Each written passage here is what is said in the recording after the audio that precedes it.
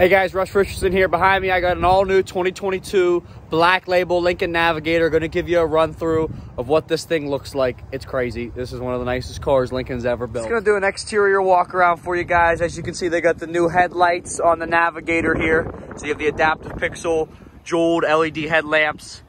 You also have the Black Label grille, a little bigger than before. Notice that these are all Lincoln logos here.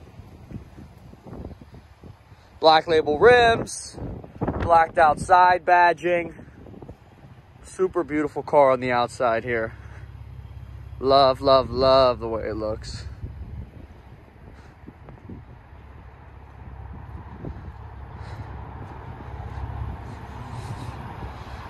Get close up of the rims here. Apologize for the wind. We're only going to have this car for a day or two because it's already sold, so I just wanted to make the video as quick as I could because I don't know when we're going to get another one of these due to the chip shortage. They're pretty rare right now. Take you guys on the inside, take a look at that. All right guys, here's the inside of the Black Label Lincoln Navigator.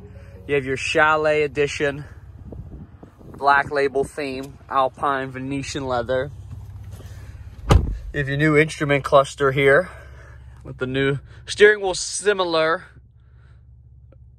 not quite the same as the old one. You have a couple different buttons here. This is like your lane keeping button, a part of your adaptive cruise control. This also has the self-driving on the highway technology, which is new to the Navigator.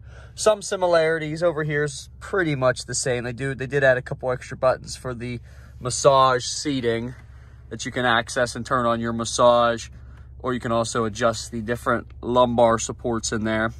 Center dash looks about the same from the previous model year, but it was super nice before, so there wasn't a need to change that at all. I just love the way this car looks. It is so nice looking. Tons of room in the back seat there. Tons of cool stuff in the touchscreen. You have your wireless Apple CarPlay, Android Auto. You have all your different radio controls in here. Pretty easy to use. Bluetooth and all that fun stuff, of course. Does have factory navigation, which is really simple and easy to use as well. You can use the Apple CarPlay and Android Auto if you like to use your apps such as Waze or anything like that, but you can use it through the car. In the settings here, you do have some fun stuff like you have your ambient lighting, which is always cool to play around with, pick the different colors. Do have a wireless charger in here too, which is nice and easy to get to. Tons of room in the center console here. You also have your different drive modes too. So if we take a look here, you can see those up here. Run you through them. You have normal, 4x4, slippery mode, deep conditions, slow climb, conserve, excite. So a ton of cool drive modes in there.